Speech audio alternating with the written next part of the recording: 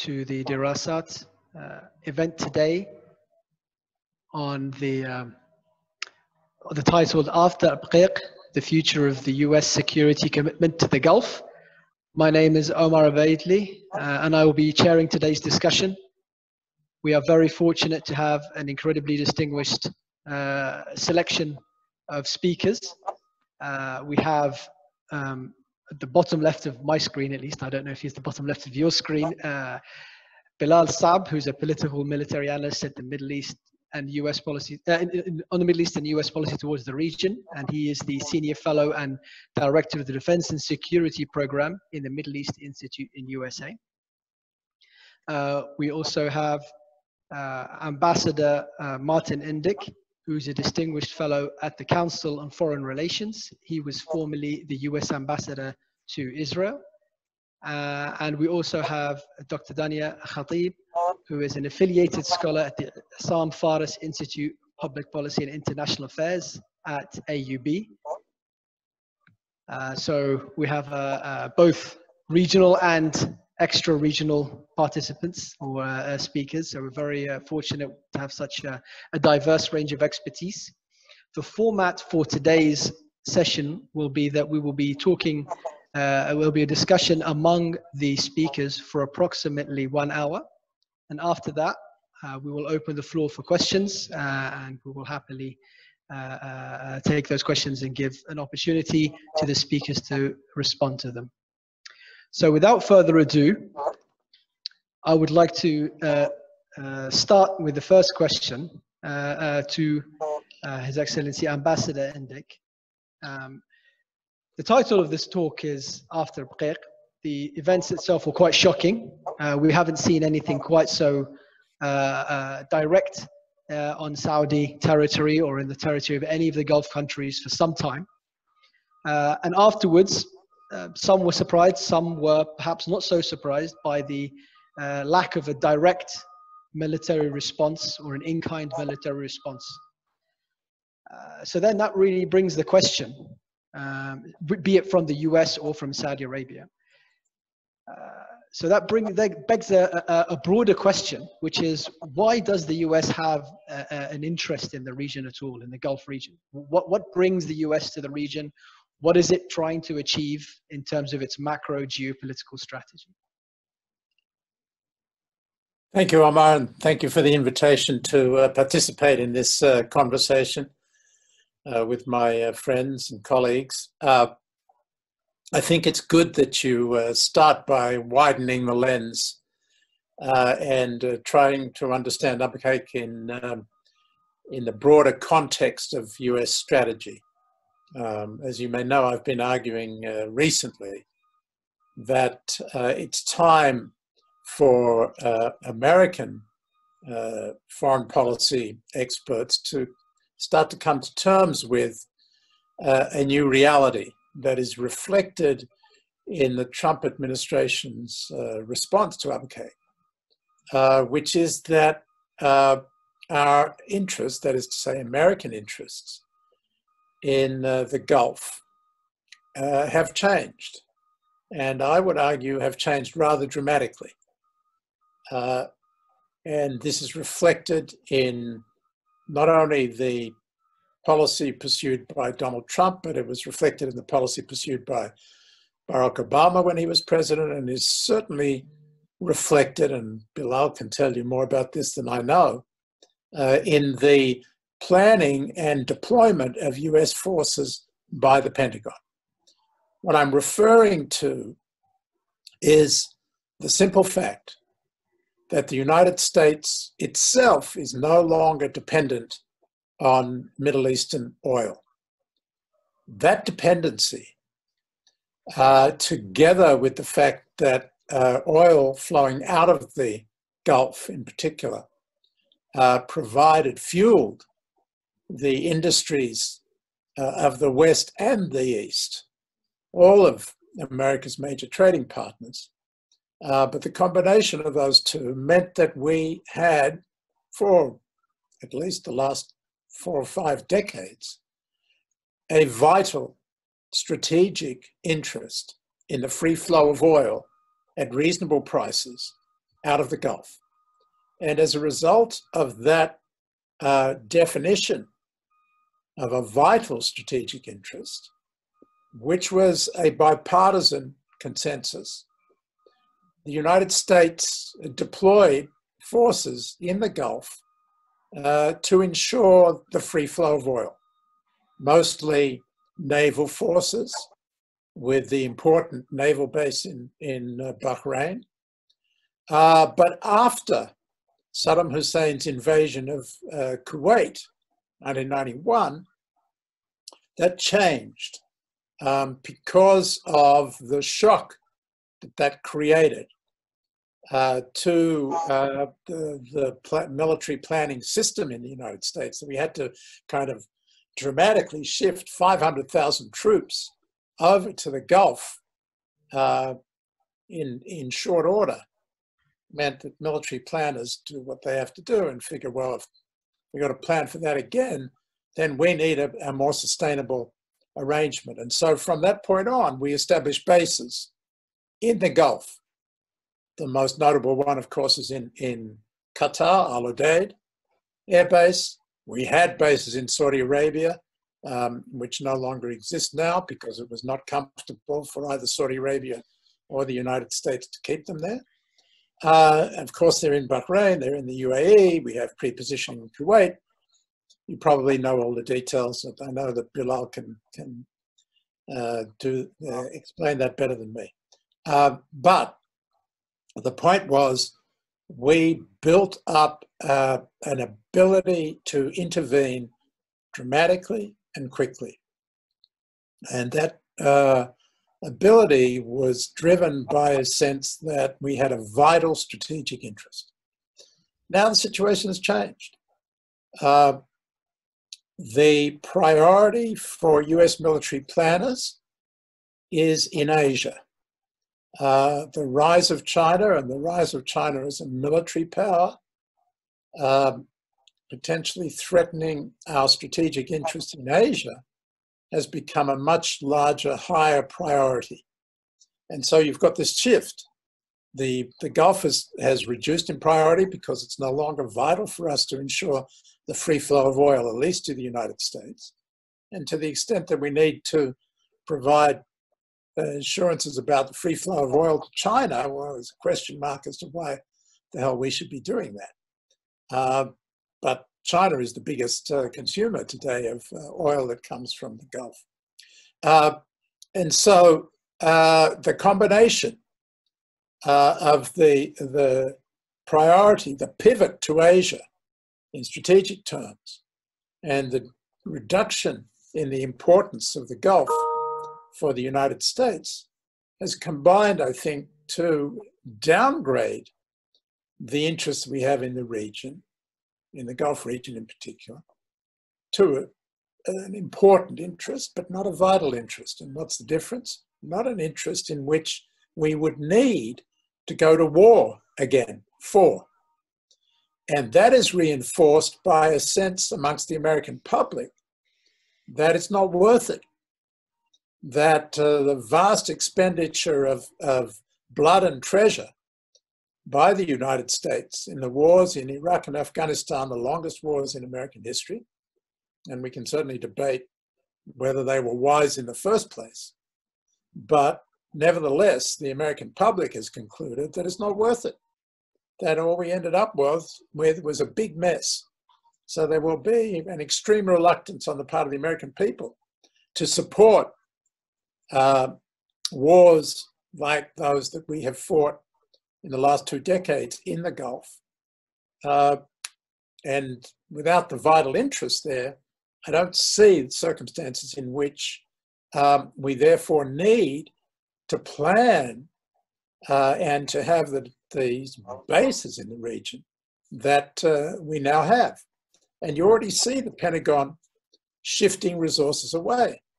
Before the increase in tension around Abqaiq, but it was much more about Iranian aggressive activities against US forces, residual US forces, around the same time, we didn't have an aircraft carrier task force in the Gulf, which was kind of amazing. in my time in government, when I was responsible for the Gulf, we would have at least one on station all the time, and usually two because of the rotation. And that was a hell of a lot of firepower that we deployed in the Gulf. To go down to zero is, I think, a manifestation of this shift that I'm describing. So I think that's important to put Abqaiq in that context. The last point I wanted to make on this, Omar, is that both Obama and Trump, notwithstanding their extreme differences, agreed that we had to reduce our military profile in the region, bring the troops home, try to avoid engagement in military conflicts in the region. So all of what I've been describing has found expression in both a Democratic president and a Republican president.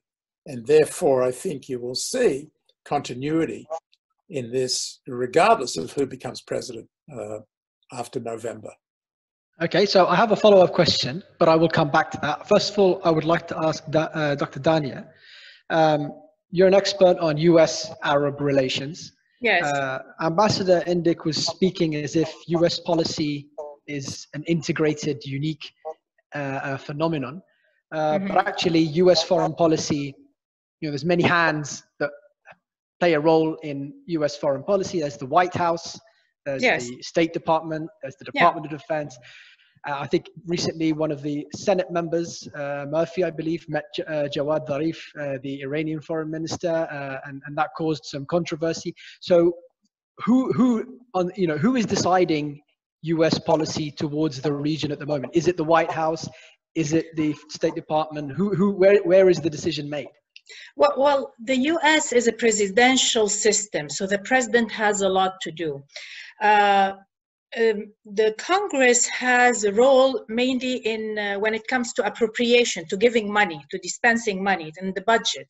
But on the day-to-day, they are not the ones who make the decision. Actually, the Congress usually, I mean, if you go to see a senator, he's probably on 2-3 committees.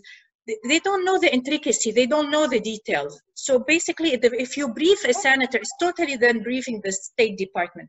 Where, for example, in the White House, the NSC, there is specialization, and there is more specialization in the State Department. State Department, there is like for the Near East, then there is for the Levant, then for each country, there are a desk with 2 people, man.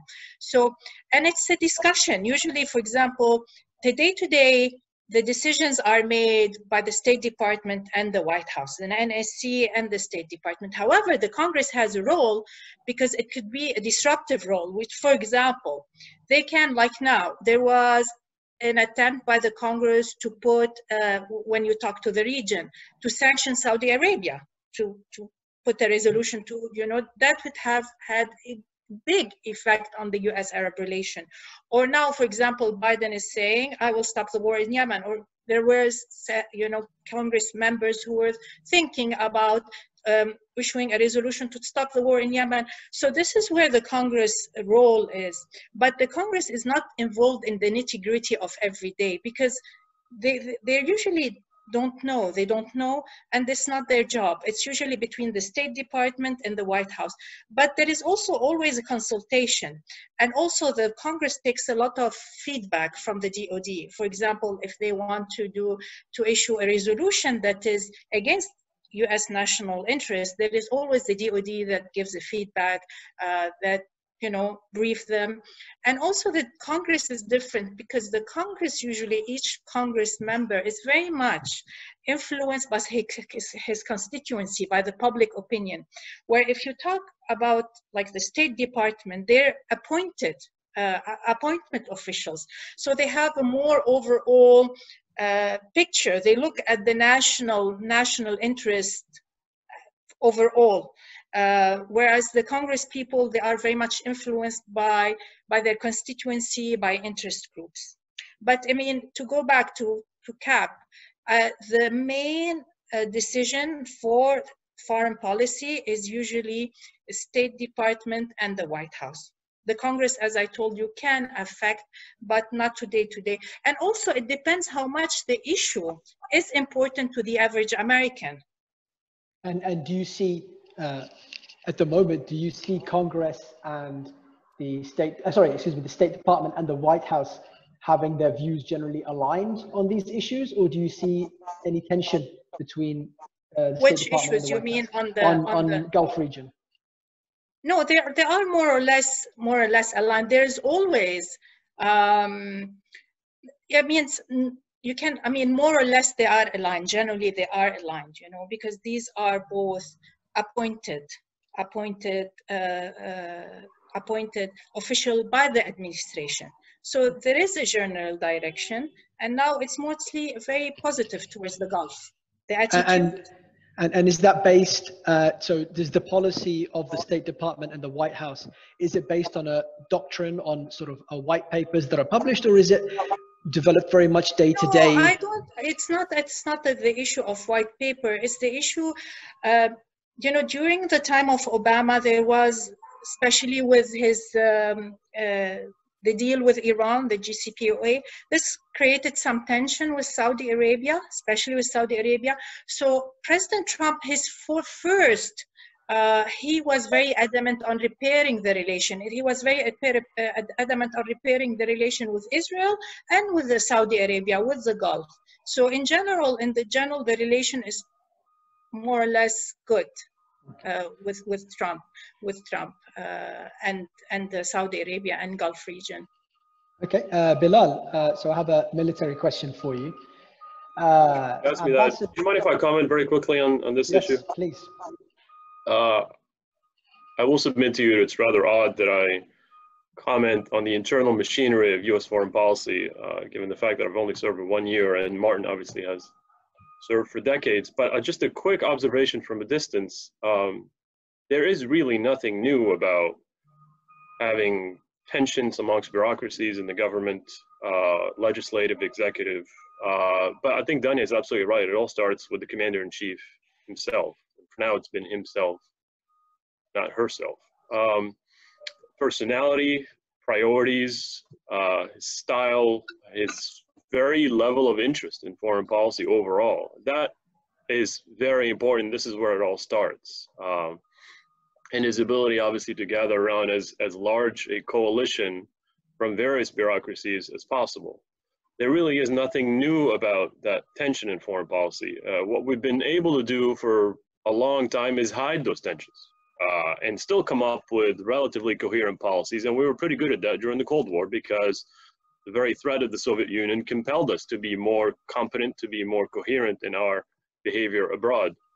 A lot of that changed after the dissolution of the Soviet Union. And to take it to more recent years, you're starting to see, rather unprecedented fashion, some pretty significant tensions between what the State Department is trying to do in the region and what the Pentagon is trying to do in the region. You know, when you have the most powerful military instrument in the region, that's CENTCOM for you, telling you that the maximum pressure campaign against Iran is precisely a State Department construct, and that we have nothing to do with it, and that there's no security aspect to it, you can definitely see a tension amongst two major bureaucracies on such a core issue, which is the Iranian challenge. I'm not sure we ever had that before. And the Pentagon is playing catch up, essentially. And like I said before, it all starts with the commander-in-chief and his level of interest, his competence, his view, his priorities. I would slightly also challenge what Danya said regarding the consensus, even within Congress, but also between Congress and the White House, on the very critical relationship with the Saudis. Now you're seeing an increasingly bipartisan consensus on the fact that there is a crisis in the relationship with the Saudis. Obviously, that's not shared with the White House. This president sees the Saudi relationship as a pillar. He's close friends with MBS. He certainly has a different view on how to deal with the Saudis than now an increasing number of Republican influential members of Congress. So I'm not sure we really had such clear and significant tensions in the US government system as now, frankly.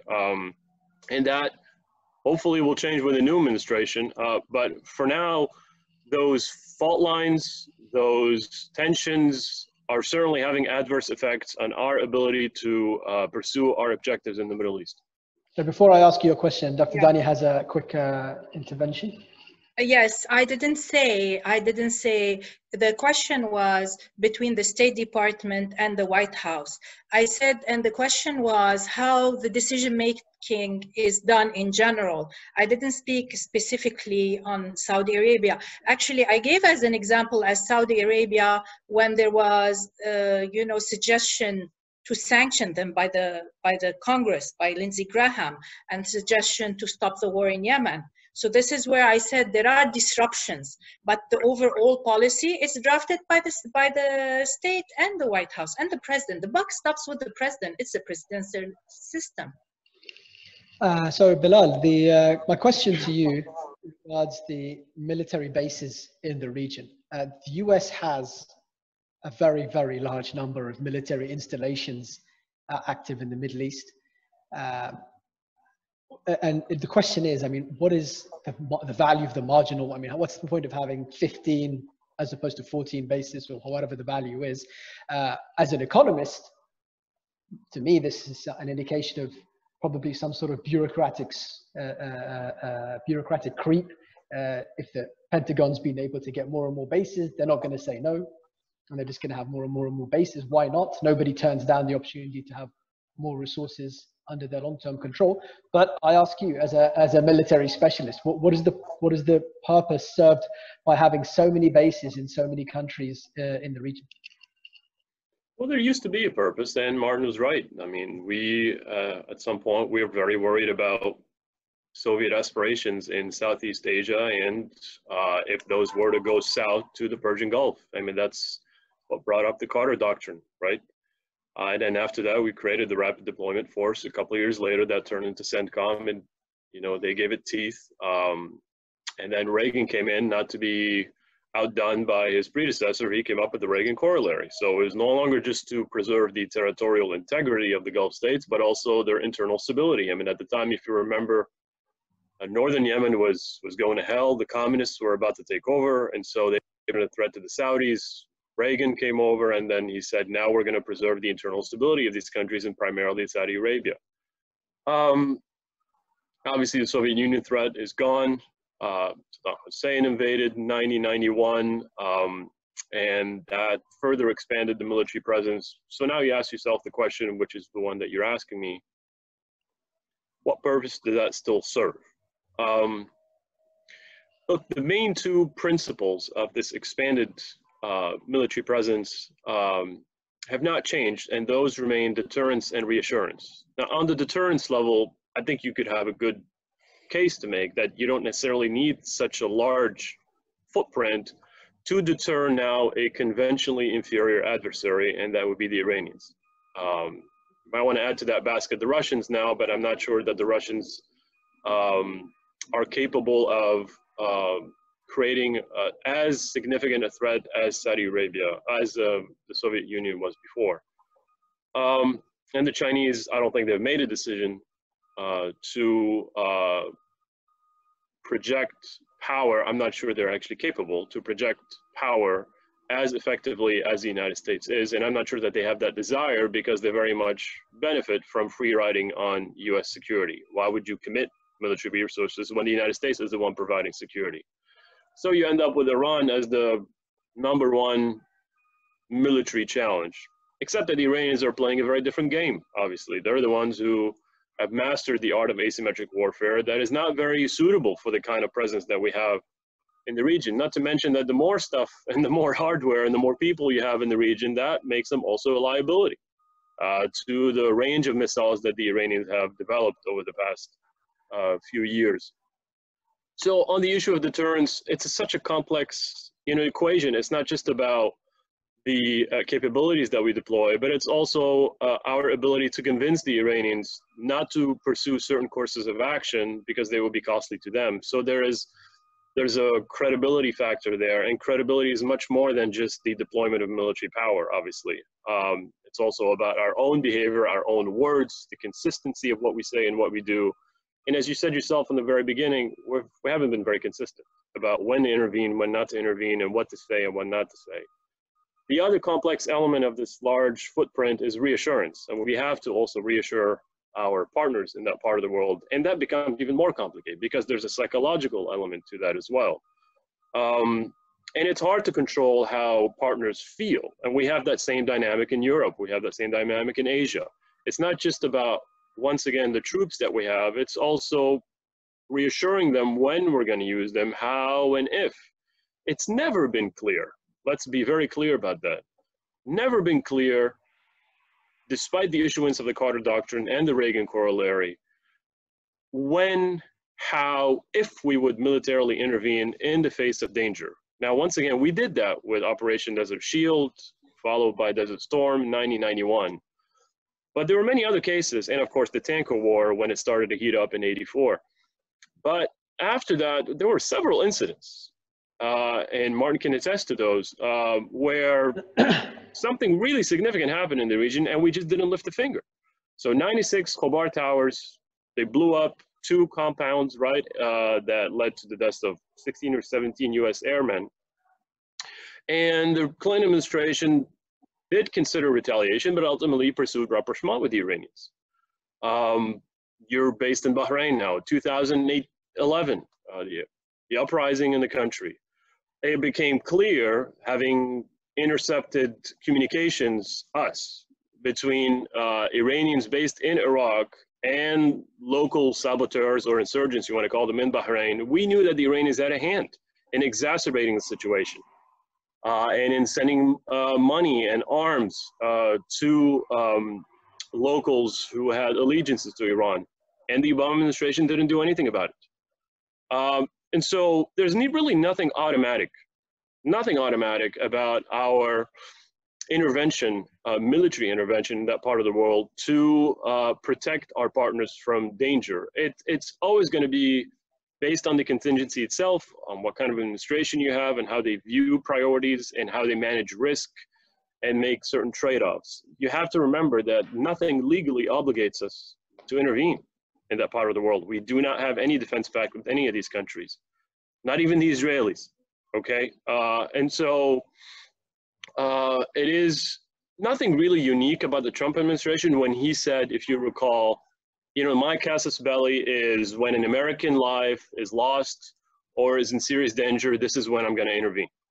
There's nothing unique about that. It might be more obnoxious or aggressive in style, but there's really in substance nothing unique about it because, once again, nothing legally obligates us to intervene. We'll see what the next administration does because that security commitment is increasingly in question. And you know what that means as far as consequences. That means hedging bets. That means the fraying of the relationship with many of these partners. Ambassador Indik, when you described the key factors determining US interests in the Gulf, you mentioned oil. But the other factor that describes or impacts upon or determines US interests in the Middle East is also the relationship with Israel. So you described how oil and the changing US demand for oil and the changing importance of stable oil prices globally has changed how that's changed over the last 20 years and therefore how US interests have changed in the region. How has the the Israeli-US dynamic changed in the last 20 years? And what are the implications of that for US military activity in the Middle East? Thanks, Amar. I think that's a good thing to focus on in the context of Gulf security, and I'll come back to explain why.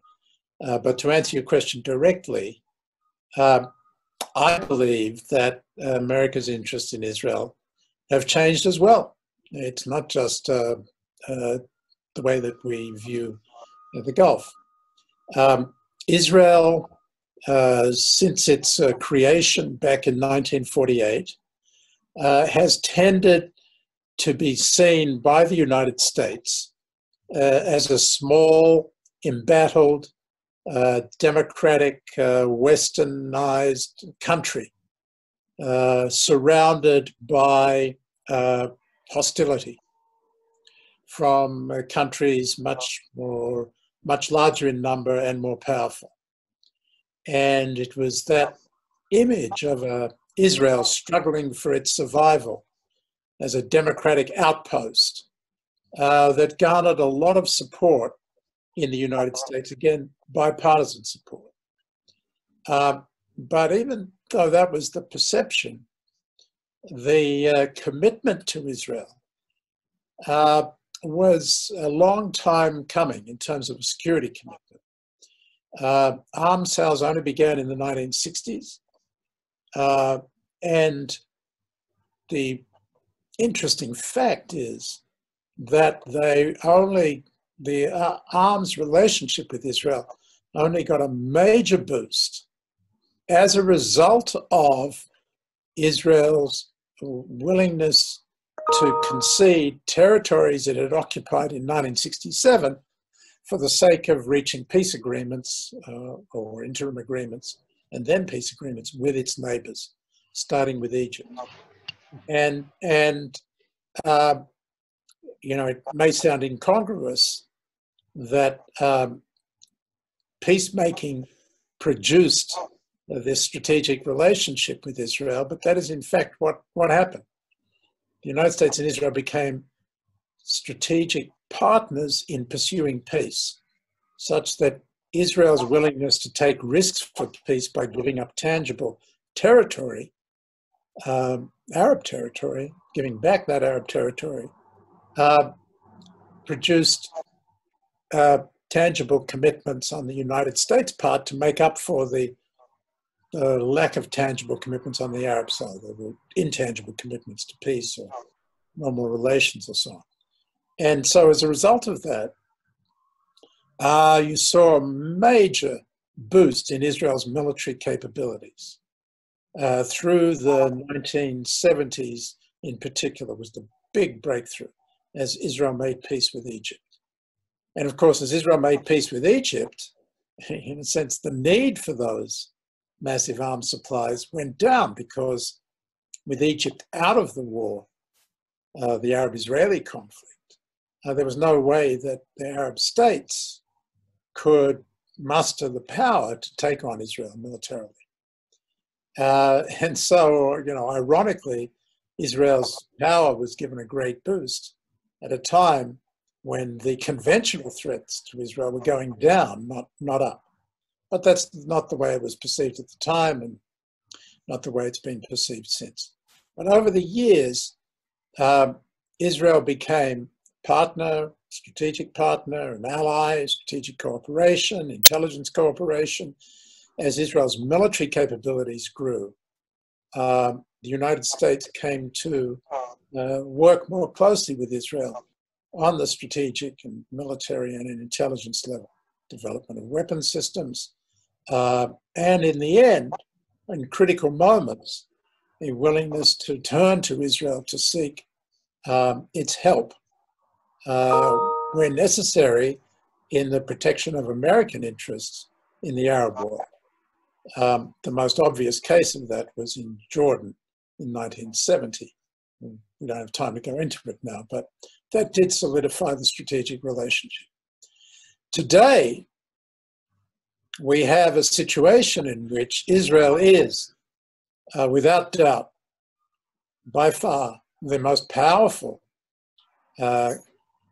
country in the Middle East region, has the most powerful army, is rumored to have nuclear weapons as well, is estimated to have the fourth largest military capability in the world, and therefore has a formidable strategic capability. And it's there in the Middle East. As Gulf Arab interests in combating Iran have increased with the threat from Iran, and as US reliability has tended to decrease for all the reasons we've been discussing, they have looked to Israel. Simple proposition: the enemy of my enemy is my friend. And there is now it's not a secret anymore, strategic cooperation between Israel and the Gulf Arab states. And also, by the way, although it's beyond our discussion today, there's strategic cooperation between Israel and Egypt and between Israel and Jordan as well.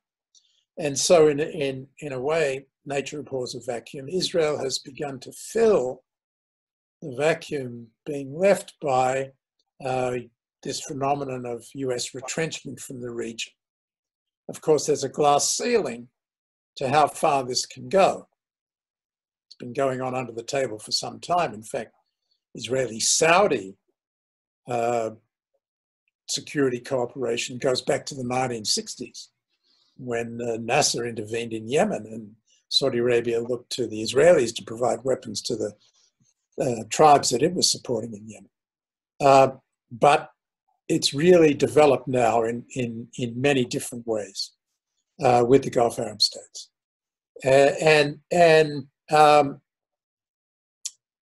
That is, in a sense, a way in which our interests have shifted, where we now look to Israel to help do the things that we're not prepared to do anymore.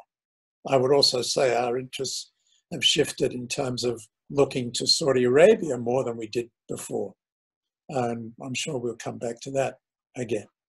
But in terms of the vital interest we once identified as supporting the survival and security of Israel, the job's done. Israel doesn't face the kind of threats it faced in the past, and it's much more powerful to deal with the threats that it is facing, and particularly from Iran, than it ever was in the past. And so therefore, Israel's survival and well-being is, you can kind of check. It's done. Of course, it continues to look to us for support, particularly in times of war and crisis. And as an ally and a partner of the United States, we will continue to have an interest in providing that. But the idea that we now have a vital interest in Israel's security is no longer relevant. Okay, Dr. Dania. Yes. After the January 2020, Qasem Soleimani was assassinated by the US. Yeah. Is that, going back to the topic of Abqaiq, is that is part of the response to Abqaiq, or do you think it would have happened anyway, even if the Abqaiq attacks hadn't happened? Was it something that US has been trying to do or wanting to do for some time? How do you think it falls into the broader picture? Well, I don't think it has to do with Abqaiq as Abqaiq, but it has to do because Iran has been really pushing the limit. If you want to link it to as a response, it would be more linked to the attack on the American embassy in Iraq, where the mob attacked it and one or two American, contractor died. And I think regarding Soleimani, when US was in Iraq, they had two chances to eliminate him and they didn't, because they thought it would create too much, like a very strong response on the Iranian side. Trump took the action, when he had the target opportunity, he took it. And the Iranian, they keep on pushing the limit. They keep on pushing the limit. Don't forget, let's go back a little bit before the killing of Soleimani, before the attack on the embassy. What did happen? The Iranian shot an unmanned aircraft, $50 million worth aircraft for the American. Trump said, probably they did it by mistake. Then the Iranian went in an act of defiance and they said, no, it's not by mistake. We know exactly what it was and we shut it down. Okay, so it was a clear defiance. And and he wanted to hit Iran. And then 10 minutes before, he called off the hit.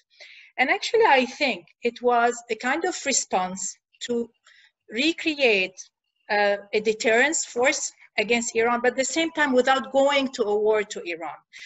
If he had, bombed Iran, mainland Iran, that would be like going to war in Iran with Iran.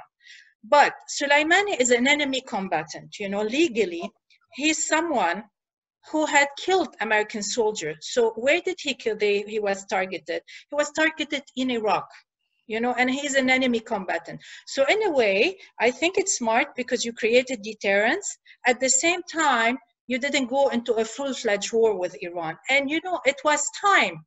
You know, actually the assassination, the targeted killing of Soleimani was very well viewed in very few people like Bernie Sanders and you know, Warren, they said it's an assassination, but it was well viewed, by the way, in the US because they felt it, you know, it's created a deterrence force that General Petraeus, you know, the former head of the CENTCOM, he said Trump reestablished by the killing of Soleimani, reestablished deterrence that the US was losing because Iran was hitting and doing whatever, and no one was stopping them.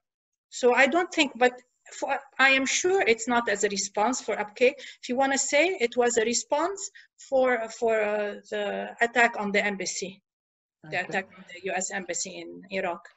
So Bilal, Dr. Dania mentioned the attacks, the skirmishes with US forces in the Gulf area, for example, downing the US drone and so on and so forth. A few years ago, there was a problem in the Red Sea with Somali pirates, and when that happened, within a matter of quite, you know, by international standards, very quickly an international coalition was formed, and the problem was eradicated through genuine multilateral cooperation. In the Straits of Hormuz, arguably even worse forms of banditry and piracy were going on during 2019. But at no point did we see, you know, some sort of international coalition form. And when the US, you know, made efforts to establish a secure maritime security, wasn't anywhere near the enthusiasm to join in it as there was when people were dealing with Somali pirates in the Red Sea, despite the, you know, very high, arguably even higher economic importance of the Straits of Hormuz to the world economy than, you know, compared to the Red Sea. So why is it that we went from a situation where pirates led to a very rapid formation of an international coalition to a situation where even worse forms of sabotage were met with indifference from many countries? I mean, look, I'll say this half jokingly. It's easier to fight pirates with flip-flops on than Iranian paramilitaries. I mean, you know, it's of course. the nature of the threat obviously matters here, but I don't necessarily agree that we haven't done much to try to secure the waters of the Persian Gulf. As a matter of fact, I'm one of the very few who actually is a fan of Operation Sentinel. I mean, I had the chance to investigate it several times, go to the NAFCENT headquarters in Bahrain and speak to the admiral, currently Jim Malloy, try to better understand what that construct is all about. It is unique in many ways, and it is, I would still say, international, even though I'd love to see more contribution from the Europeans, who obviously are doing their own separate thing for policy disagreements or concerns that they have with the administration, because obviously they want to avoid any kind of military confrontation with the Iranians. But Operation Sentinel is, I would say, a serious maritime security construct in that part of the world. And it's not easy, Ahmad. It's a large maritime area. We could have obviously, like I said, done a better job including the more Europeans into it, not just the British and the Australians and the Saudis and the Emiratis. But what about the Chinese and the Indians? I mean, in Somalia, China and India were participating. Where are they now? Why are they not helping out in the Straits of Hormuz? Because, like I said, it's also an issue of capabilities. I don't think the Chinese can muster or deploy the kind of capabilities to that part of the world so far away from their own core sphere of influence in Asia, like they did against lightly armed pirates. And I'm not sure we made a decision to start including the Chinese. I don't think that strategic decision has been made yet. we still are concerned. I mean, I don't need to remind you what the top priority of the national defense strategy is, which is to compete with the Chinese. There's an argument to be made of including them in that part of the world because it should be, you know, all about promoting burden sharing, right? I mean, this is a concern that we've raised several times in this administration, the previous administration, about free riding. And of course, the Chinese are masters at free riding in that part of the world. They're the ones who rely the most on the oil flowing from the region. But I still do not believe, and you can call it attention, I still do not believe that we made that strategic decision to actually include the Chinese in that maritime construct. So it's not just an issue of capabilities, but it's also an issue of willingness. I would love to see, like I said, greater involvement from European allies in Operation Sentinel, but that requires much greater policy coherence and a level of reassurance to the Europeans on what the maximum pressure campaign is all about, because they are very much concerned that this would lead to war and military confrontation that certainly they want to avoid. So that's the main difference why there was a greater, a more immediate international response to pirates as opposed to, you know, the entire Iranian Navy, which obviously has more capabilities. Okay, so let me, you mentioned China. Let's move, or we talked about China. Let's move to the issue of, yes, Dr. Dani, please. Yeah, I just have a small point to add to what Bilal said. Also, you have countries that are doing their own thing, like Japan. The US asked them to join, they said no, but they're still sending the military vessel to escort, you know, their tankers. So you have also countries that are doing their own thing because they don't want to be involved, as Bilal said. So it's not as cohesive as in Somalia. Okay, so on the topic of Japan, you know, so the ambassador mentioned, okay, the US doesn't have the same interests in the region as it used to, but, you know, purportedly, you know, pivot to Asia and so on. The US's partners in Asia, namely Japan, Taiwan, South Korea, they're supposed to be have a bigger focus than they did before. How important is it for the US's credibility in the Far East for it to protect its partners in the Gulf? If you're Japan or Taiwan, do you look at what happened after Abqaiq, or more specifically what didn't happen, and think, oh my God, we can't count on these guys? Or is there a way, can you separate these two out and cultivate a reputation in the Far East that is independent of what's going on in the Gulf? Is this for me? This is for Bilal. Oh.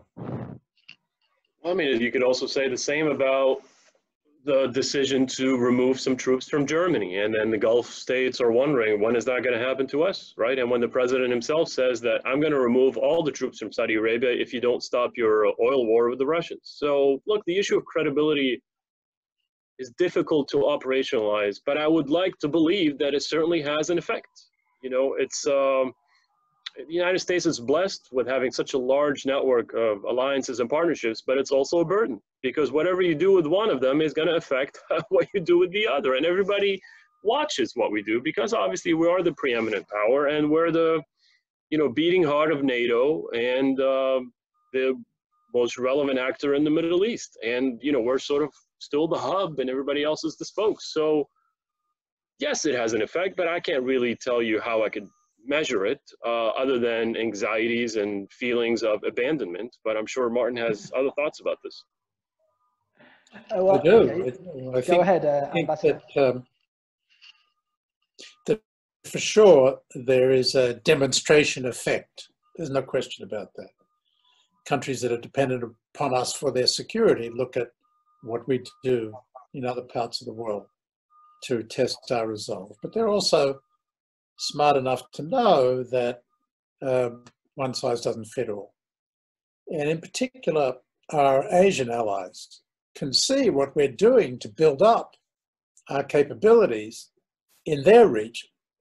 Singaporeans, who are, in a sense, most at stake, they're in many ways most vulnerable, are watching very carefully this one metric for them, which is number of American warships in their region. And that for them is far more important than what we do in the Gulf. And in some ways, they've stood by and watched while we've got ourselves, dragged down into the quagmires of these wars in the Middle East, and have been trying to put up their hands, say, what about us here? We're exposed to China. And I think that what they are far more focused on is how we behave in their neighborhood. And of course, the way Trump behaved with North Korea, it raised far more questions than what we did or we didn't do in the Gulf. Okay. Mark, can I add something to that? Yes, go ahead, Bilal. I mean, Martin's right, especially the Arab states, and particularly in the Gulf era. They really are experts at watching, observing every movement of U.S. military troops, and whether we have a carrier or a carrier and a half, how long is it going to depart, when is it going to come back. But to be fair to them also, I mean, you don't also want to exaggerate that. What matters more is the level of competence that we have and the level of involvement that we have with these guys, and what we did with the Iran nuclear deal. There was an opportunity to include them in that process and to address their security concerns. That would have been far more consequential and significant than, whether we are removing 5 or 6 more soldiers from the region, or we're relocating a carrier to another region. So they also watch our competence. And a lot of smart people in this town have recently written about how the United States has become, criticized by our allies and partners around the world for being less competent, and how we've dealt with the whole COVID crisis. So policy matters, competence matters, as much as, our military hardware and our deployments around the world. Dr. Dania, some people say that a lot of the problems in the Middle East, in terms of instability, terrorism, and so on, are ultimately related to the continuation of the Israeli-Palestinian conflict. And if that's the case, then in principle, it would be in the US's interest to resolve that problem. But the actions the US are taking at the moment seem to be making the problem worse, whether it's, it used to stop Israel from annexing territories. It used to something more balanced in terms of resolution, but now it seems to be much more one-sided. So do you agree that resolving the Israeli-Palestinian conflict would serve US interests? And if so, if you do agree, why do you think they're doing such a bad job? Well, first of all, I totally agree that the Israeli-Palestinian issue is crucial. It's like the background for for many of our problems. Let me tell you, because we spoke at the beginning about the role of the Congress and the State Department, and I said something that there are issues like the relation with, Nepal, that it's not of importance to the average American. It's totally handled by the State Department and the White House. But the Israel issue is an issue that it is more of, it's almost a domestic issue. The interest groups are very active. Now it's changed, by the way, the typography of the pro-Israeli group have changed a lot. Yeah, but we won't go into that because that's another discussion. But the Israel issue has always been a domestic issue. There was always a lot of pressure from the Congress.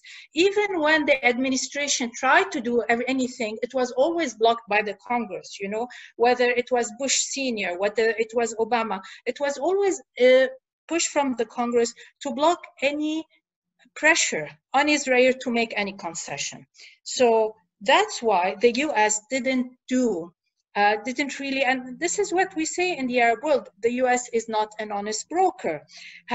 If you come back to me, why it is important, Obama said, if you talk to any pro-Israeli commentator or analyst, he tells you, look, Sunnis and Shia are killing themselves, killing each other, and Israel has nothing to do about it. That's what also Obama said in a platform. He said, listen, please, Arabs, don't blame Israel anymore. You see, Sunni and Shia are slaughtering each other and Israel has nothing to do about it.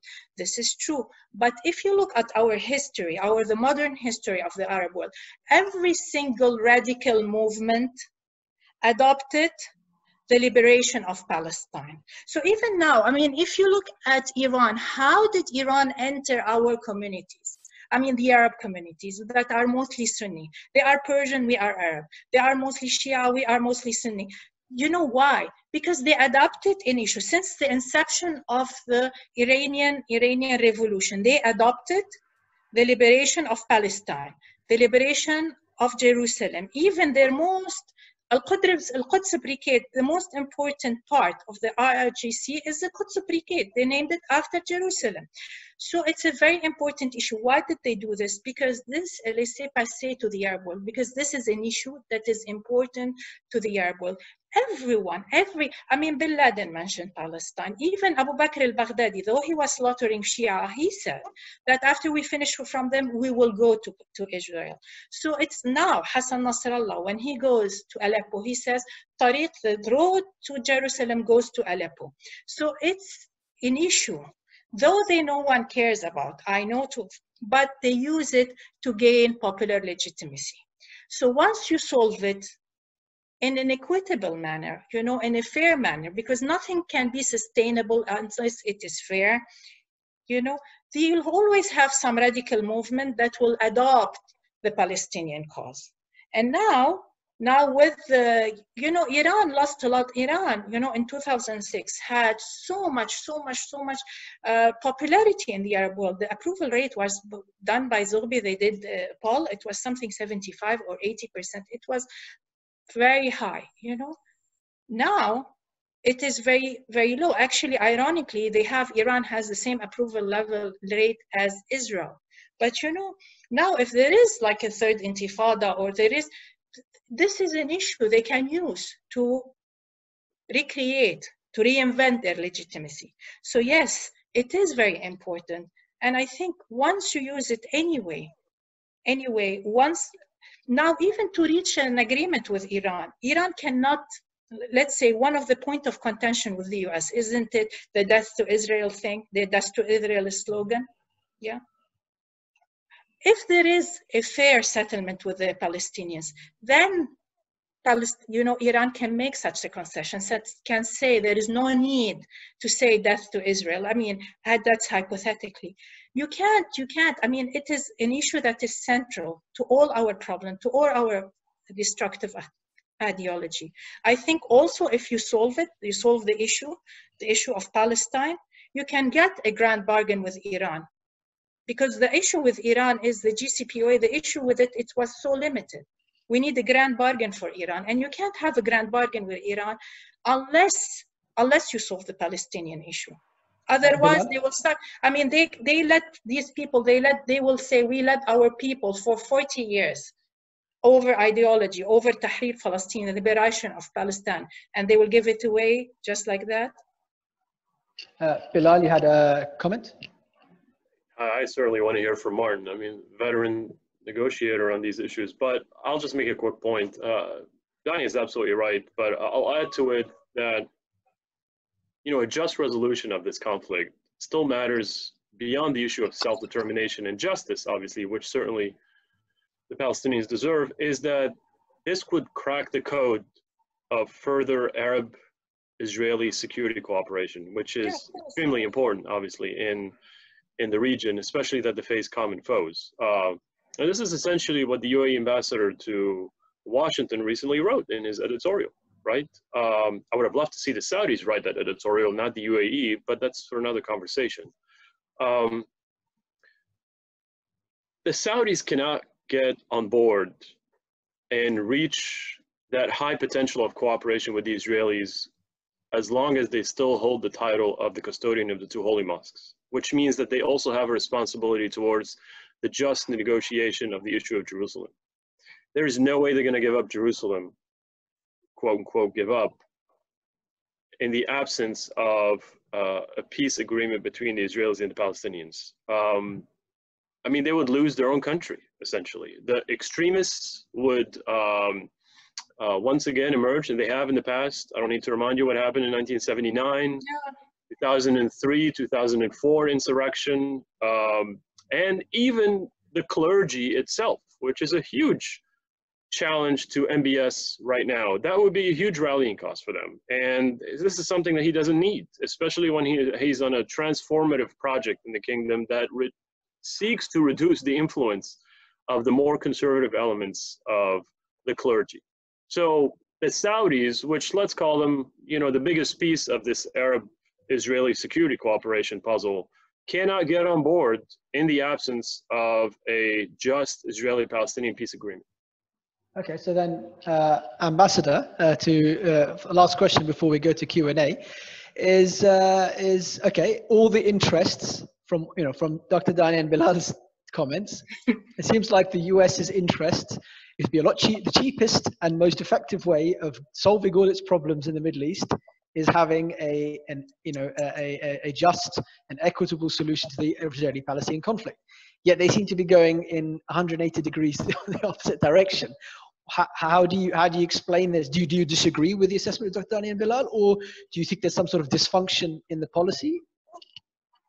I think you distorted their conclusions. The way I heard Dania and Bilal, and I thought they both expressed it very well and accurately, was that solving the Israeli-Palestinian problem is not going to solve the other problems in the region, but it can help. And I think that's an important distinction to what you said, Omar, which is somehow it's going to magically resolve all the other problems, which it manifestly is not. And I think we've reached a point where we can acknowledge that. It's a kind of a reasonable middle way between the two positions, that either it's irrelevant, which is basically the Israeli and pro-Israeli position, or it will resolve everything. It's the core issue. So it's neither, but it would certainly help. And it would certainly help with the priority that I think emerges from this discussion this morning, which is that the powers in the region have to find a way to work together against common threats, because they can no longer rely on the United States to do it for them. And that's where a resolution of the Israeli-Palestinian conflict would help. But I think it's also important, and this is going to respond to Dania's presentation on this issue, it's important to understand that a resolution of the Israeli-Palestinian conflict will involve compromise on both sides. Otherwise, we can't get there. And the compromises that the Palestinians will have to make will not be accepted by Hamas, Hezbollah, Iran. Will not be accepted. And I'm talking about a reasonable, fair resolution, which obviously the Trump plan is not, far from it. But even if we go back to the Clinton parameters or Ahmed Abu Mazen or so on, there are compromises to do with Jerusalem, to do with refugees, right of return, to do with territory, that they're never going to accept. So one just has to put that into your calculations, that even if you could resolve it, it's not going to take this issue off the table for those who have not yet come to terms with living in peace with a Jewish state of Israel. There's one other point, Omar, if you'll allow me, because I know you want to move to discussion now, and I think it needs to be brought out. Here is the logical conclusion, other logical conclusion of our discussion, which is the Gulf Arab states have to find a way to do more in their own defense, and have to find a way to work together for that purpose. Because, the writing is on the wall. The United States is not going to be there in the way that they have relied on us to be there in the past. And if the Gulf Arab states imagine that the Chinese or the Russians are going to fill in and protect their interests in the way they once depended on the United States to do, they are dreaming. And I think they know that very well. The Russians, the Chinese have their interest in, much greater interest in Iran in some ways. And they're certainly going to play both sides off against each other. They are not reliable partners. And so what does that mean? The United States is not pulling out completely. The United States is essentially returning to what I think Bilal will agree with was a Nixon doctrine. Right. Which is where you stand up, you do more in your defense, and we'll help you. You want to bring back the Shah? Wouldn't that be great? Not really. No, I don't actually believe that. But yes, finding a way to bring Iran, a different Iran, an Iran that has decided to be a state, not a revolution, into a regional security framework is a long-term objective that the Gulf states and the United States should share. That's another dimension to this. But the Gulf states themselves have to find a way to stop these petty arguments over ridiculous things and end the siege of Qatar and find a way to work together, because what they face is a common threat that's far more serious than the differences between them. And from a US point of view, this is an interest of the United States. We have tried to resolve this issue, and yet both sides are kind of dug in a way that makes it impossible. But you're hurting the common effort to protect against the real threats out there. And I think that that's a critical element in terms of finding a way to make up for the shift in American priorities and interests. That was an excellent discussion. We'll go into some of the questions. The first question I'll give to Dr. Dania. So this is from Khalid Al-Khatib regarding the JCPOA. So Yes. the JCPOA itself, the GCC countries were not involved in the JCPOA, nor were they involved in the US withdrawal from the JCPOA. How do you explain that dynamic despite there being such important stakeholders? Well, the JCPOA, I think, was to start with counterproductive because I should just add Germany were involved. Why was Germany involved and not the Gulf countries? Germany. Yeah, the whole purpose was it. The whole purpose behind it, the whole logic, philosophy, was if we deter Iran from becoming, becoming nuclear, that will increase the stability of the region. Well, first of all, when they did it, the JCPOA increased instability because when it was done behind the back of the Saudi really felt very anxious. And what did we have after the JCPOA? Saudi felt that it needs to show assertiveness. Sheikh Nimr, who has been on the death row for years, but they were putting it on hold, they did the execution. And this also, as a reaction, you had attacks on their embassy and on their, diplomatic missions in Iran, and you had the cutting. Actually, instead of this leading to a détente, it led to more tension between Iran and Saudi Arabia. And also it made the Saudi doubt their ally. I mean, if something that important, they do it behind their back, how can they trust them with their own security? So, and also, just to tell you something, it's not like the whole Obama perspective was, if we do this agreement, then it's like a goodwill gesture, then they will be on a good behavior. Well, this was not the case with the Iranian at all, because they try, the point is, Iran is a system, it's based on ideology. It's based on ideology. It's very important for their people to show that they did not give up on their principle, on the ideology, on the principle of fighting Israel. So it's very important for them, so they cannot lose face. So because they did the compromise on the issue of the nuclear, they tried to compensate on other fronts. So after the GCPOA, they became more active and more aggressive when it comes, for example, to non-state actors. So actually, the GCPOA was counterproductive. And yes, when the US decided to pull out, it didn't ask. So it acted by itself, which is not very comforting for the Saudi and for its allies here. Bilal? Look, there's a simple answer. We have different priorities at the time. The Obama administration was most worried about the Iranians ever acquiring an intercontinental ballistic missile with a nuclear head. And so that was their #1 priority, the proliferation of weapons of mass destruction.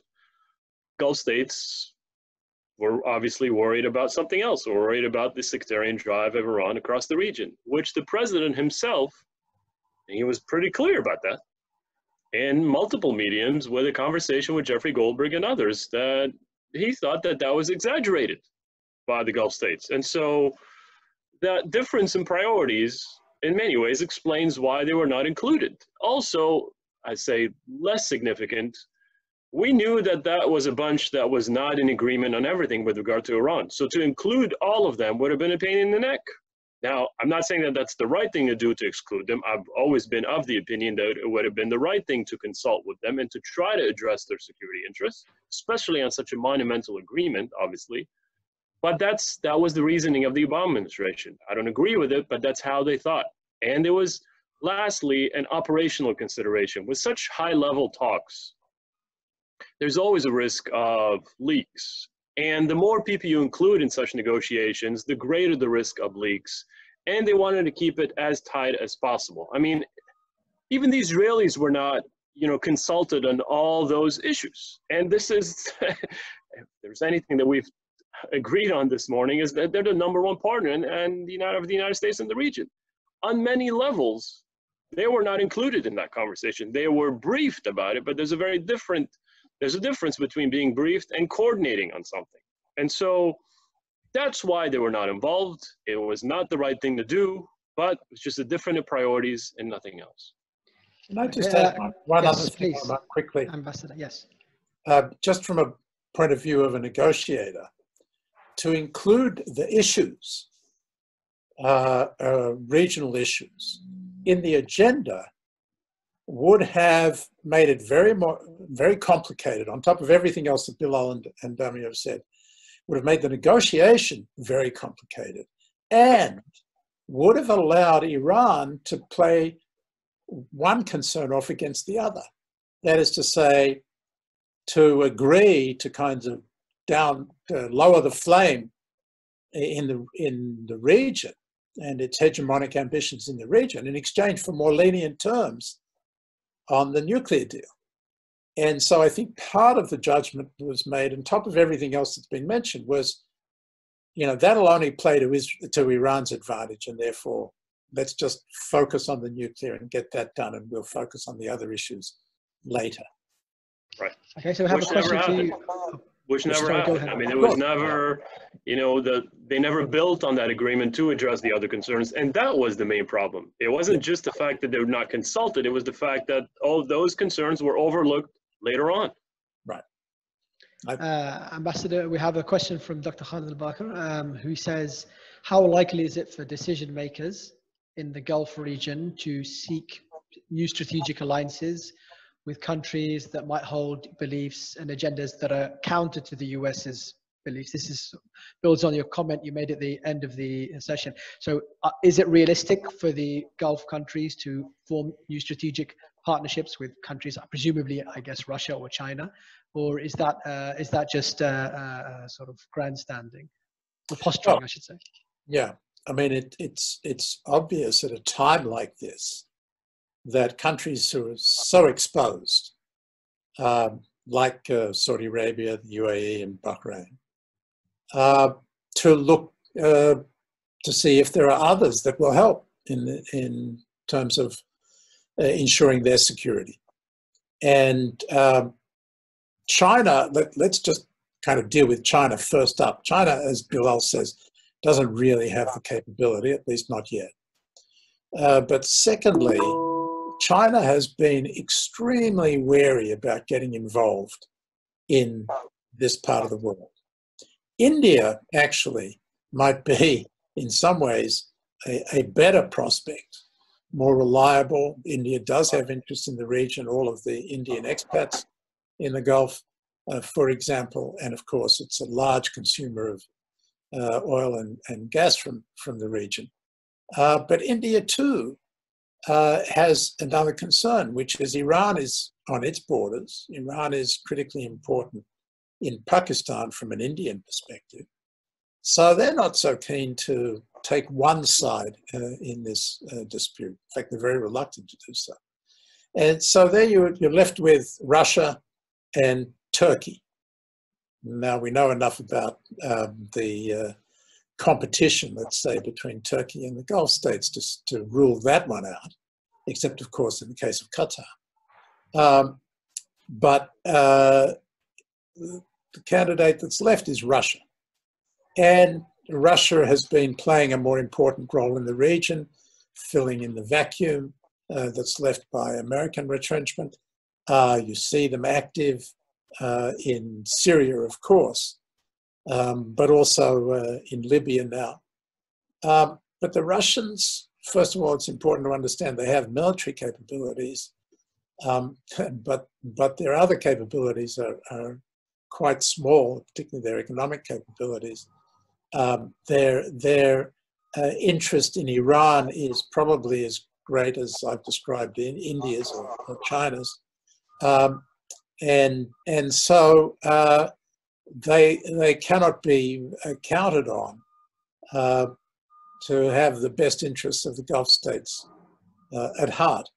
And so when, if you do any kind of serious accounting of what the prospects are here, you come back to the proposition I just previously made, which is build your own capabilities, work with your Gulf Arab neighbors to the extent that you can bring Egypt out of strategic hibernation. Good luck with that. Try to get work with Egypt and Jordan, and then Israel and the United States. And somehow that is the best alternative, I think, that the Gulf states have, the Gulf Arab states have. Okay. Yes, Dr. Dania, you had a comment? I have a small comment on regarding rapprochement with other with others, actors. The U.S. is very clear on the fact that it wants the Gulf to be more self-sufficient, when it comes to security. Obama says, I care about the middle class more than the Middle East. Trump says, we spend so much money, several trillion, I want to bring back those boys home. Pompeo tells them you need to do the Arab NATO. But the US acts like a jealous ex. So at the same time, they don't want the engagement, but when they see any kind of rapprochement with Russia, with China, they get really upset. When Saudi Arabia even thought about acquiring S-400, they were really, really upset. Okay, Bilal, sounds like question. A good tactic. I said it sounds like a good tactic. A question from a local journalist, Sandeep Agrawal, for you, Bilal. So you agreed with Ambassador that the Gulf countries need to come up with their own, or need to contribute towards their own security architecture.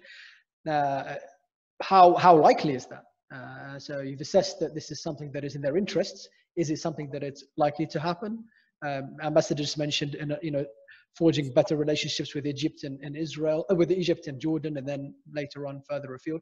Do you think it is realistic for the Gulf countries and these other countries to do something homegrown, or is it always going to be dependent on an external power? I mean, it's going to take more than a week.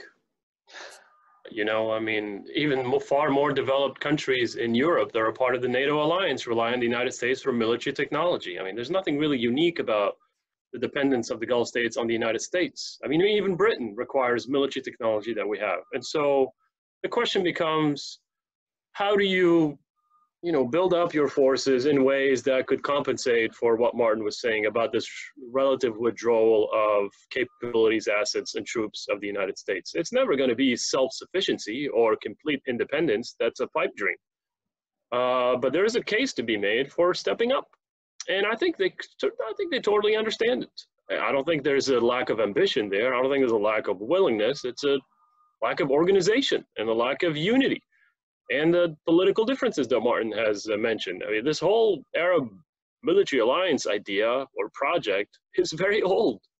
Okay, they've tried it several times with the Egyptians, with the Syrians, and it never worked. It's not because of hardware, it was because of politics and lack of organization and planning.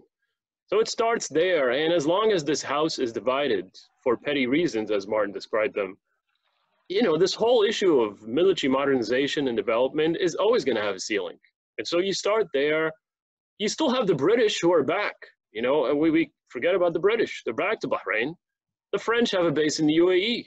And so you still have a consortium of powerful actors that could be further relied on in addition to the United States. This is still always going to be a heavily penetrated region. And so it's a matter of how do you take advantage of those partners who are physically present on the ground. So there's a halfway, sorry, very brief, there was a halfway house, which is the MISA, the Middle East Strategic Alliance, which was launched, I think, about a year and a half ago, which is supposed to be US plus the Gulf states plus Jordan and Egypt. Do you think that is something that could potentially be a bridge, or do you think that's dead on arrival?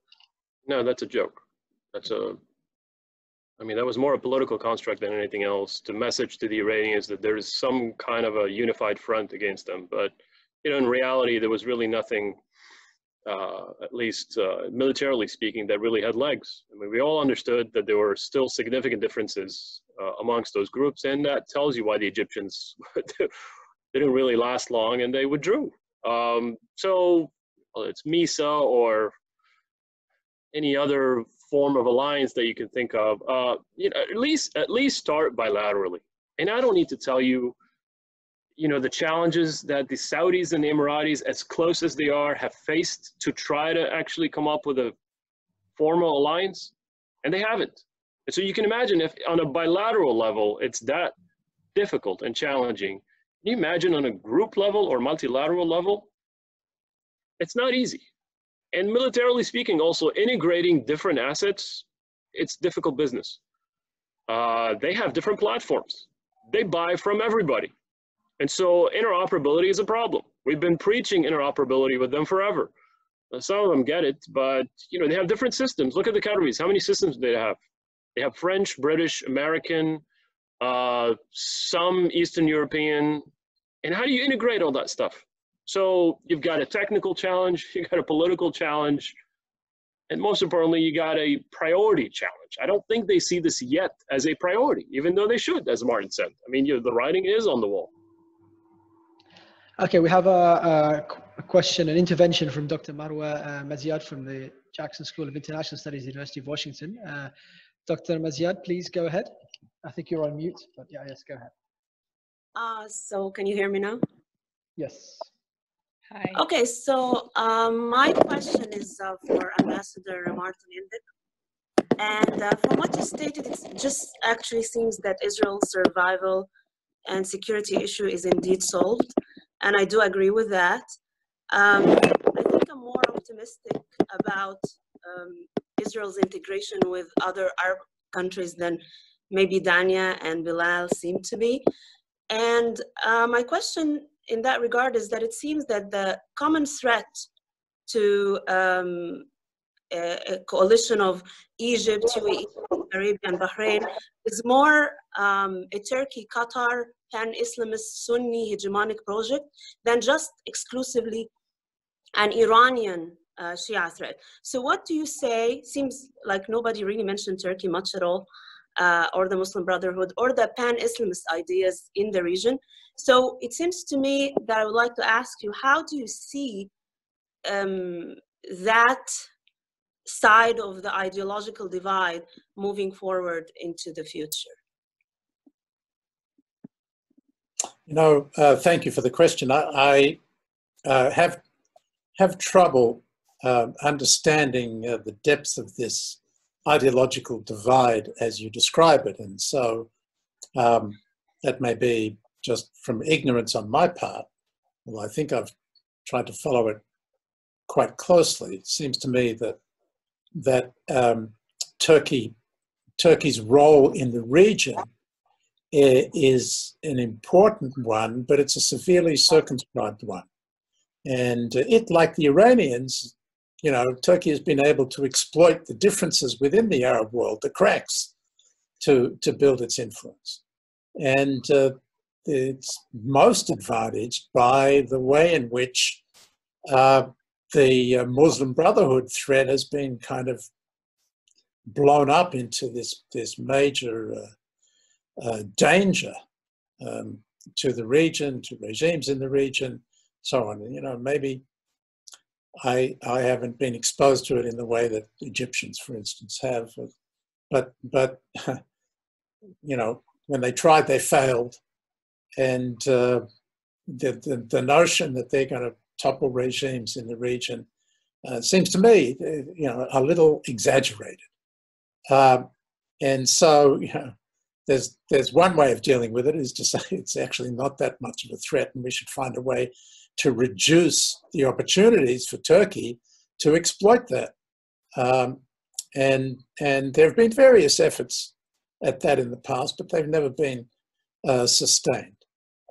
So I think Bilal has described very well, I thought, in his last answer, the challenges that are there that have to be overcome on an urgent basis.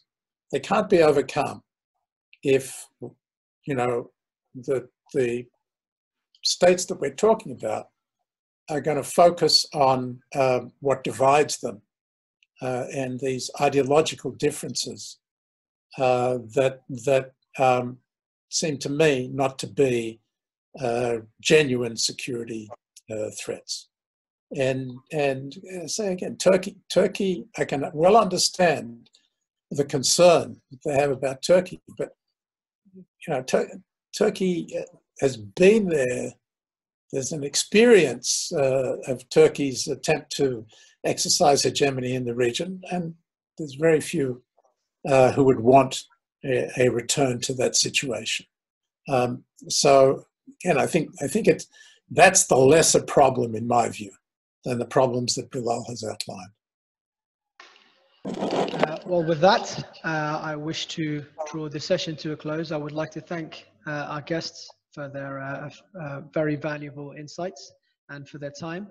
I would like to thank also all the attendants, all the people who joined into the session today, and thank you for the questions and thank you for listening so attentively. And we hope you can join us for future Dirasat events, online and offline, hopefully when the circumstances permit. And with that, I would like to wish everybody an enjoyable evening if you're in the Middle East, or a morning if you're in the US, and see you in future events. Thank you very much. Thank you, Omar. Thank you, Bilal. Thank you, Martin. Thank you. Bye-bye. Thank you, Daniel. Take care.